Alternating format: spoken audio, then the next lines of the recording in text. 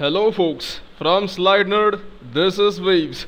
In this video, we are gonna see how to do this: add, subtract, multiply, average, distance. You looked at this title and you're probably gonna even comment and ask me the question, why the hell did I choose to take this topic? Well, let's just say you're right about it. This is a pretty simple program. There is no need for me to go about and make a vid on this. But still, it is this last part, distance, because of which I decided to take this thing up. So let's go ahead and see how this is done. Distance is the only important thing which we need to know about.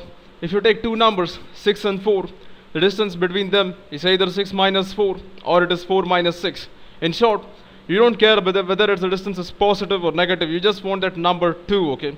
So if you understood what I'm saying, let's go to NetBeans and get this baby running. So here in NetBeans, I have my simple project open. I have written nothing inside, so just a plain empty project with NetBeans filling all the garbage in. I'm gonna have two variables. Say int a, I'll call it 10, and say b is 14.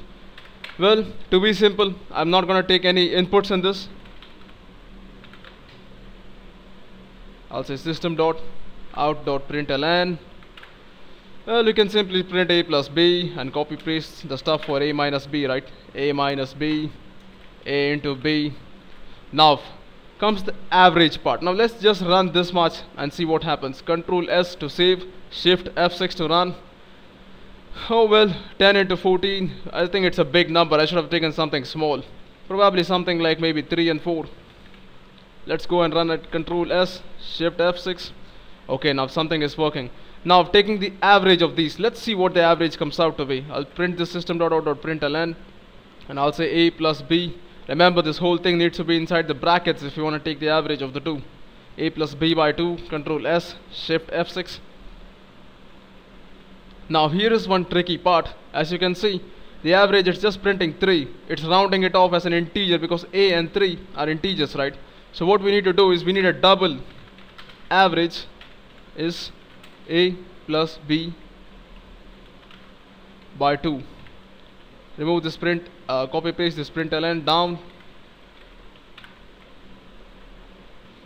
and print avg.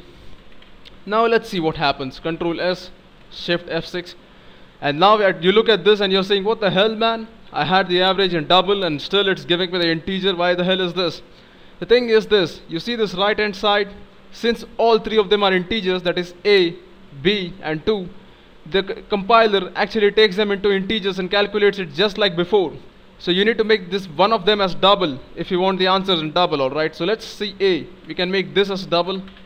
It can be also b, it's your choice. We'll say Control S, Shift F6, and now as you can see the answer is 3.5. The thing is, on the left hand side, whatever data type you have, it doesn't matter, but on the right, the types of all the three things matter over here. So I hope you guys figured that point out. Now let's go to our distance part and see how that is done, alright? So to find the distance, you can say either take a minus b or you can take b minus a, right? Now the best thing is you use a function called Math.abs.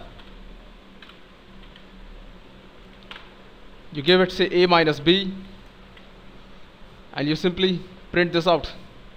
You can store this say in a variable called distance and you print the distance out.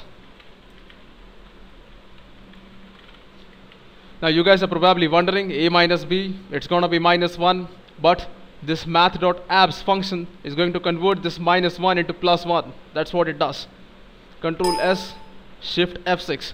As you can see, the distance is positive. But if you take b minus a, as you can see, b is 4, a is 3, so b minus a is 1. Math.abs will not do anything if the number is positive. Control S, Shift F6. You see that? So this is how you calculate the distance between two numbers. It's a pretty simple program. I would love to hear from you guys. Please comment. Let us know what you think about this. If you like what you saw, please subscribe to my channel. Keep watching. I'll be posting more vids. Have a nice day.